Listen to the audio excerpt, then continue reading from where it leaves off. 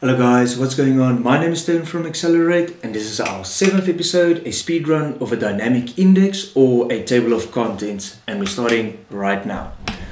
So I'm going into my desktop here and I'm going to create a new Excel file and I'm just going to call it index. Alright, so we're going into our new file, and whilst we're waiting for it to open, guys, I've got 90 subscribers at the time of this recording. Thank you very much. And if we can get to 100 subscribers on this video, I'm going to leave you with all my files for our first 7 episodes in descriptions down below. Alright, so let's say we've got a lot of worksheets in a workbook. So let's go with 5. I'm just going to add some extra worksheets here. So we've got 5 worksheets. I'm just going to reference them. So I'm in worksheet 1. I'm going to go to A1. Just press 1 in A1. In sheet 2, I'm just going to put in a 2 there. I'm going to put in a 3 at sheet 3. And at sheet 4, I'm going to put 4. And sheet 5, I'm just going to put in a 5 as well.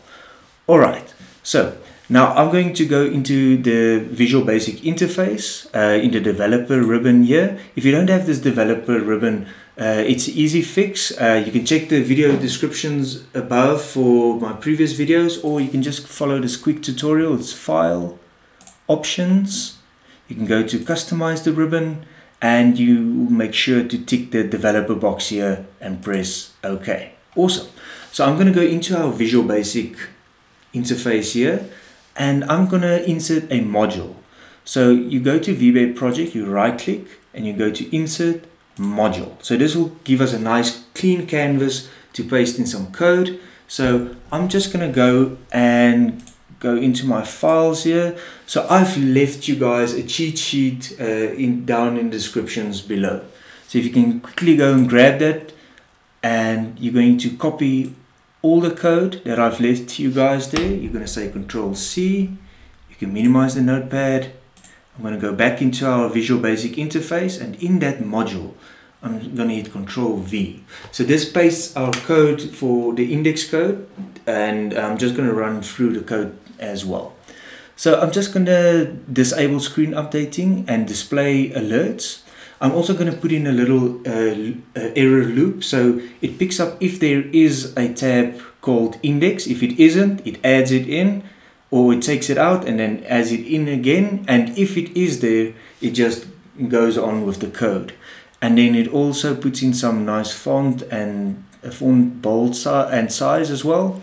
And then at the end of the day, it picks up what sheets are in the workbook and it hyperlinks it in that index sheet. So it's a quick click to go to those tabs as well.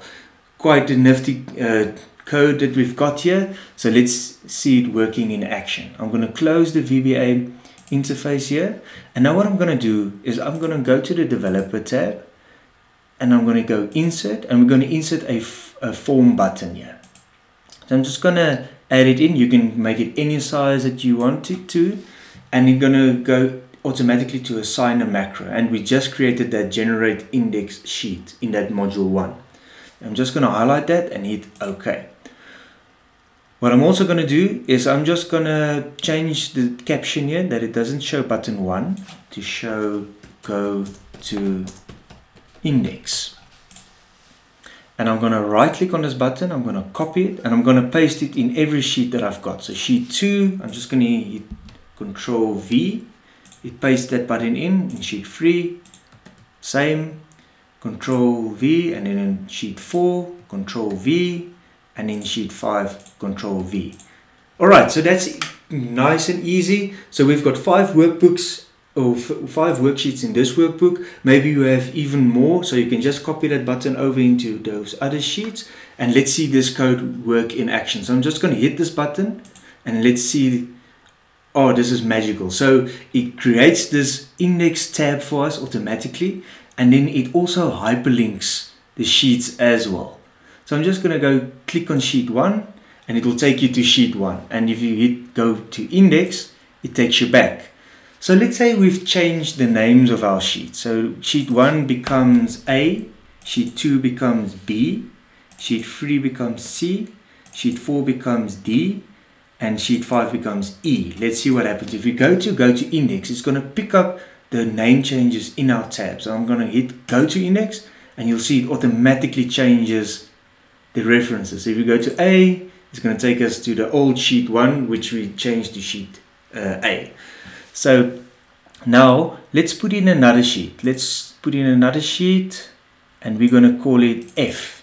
So remember, if you go to index, there's no F yet. So I'm just going to copy that go to index button once again. So you're going to go to index, right click, copy, go to the new sheet that you've just added, and we're going to paste that button in. And if you click on go to index, it's going to pick up that new sheet and it's going to put it in our index. So that's a nice dynamic index or table of contents. And yes, this is so magical. Excel is so wonderful, and I really love what it can do.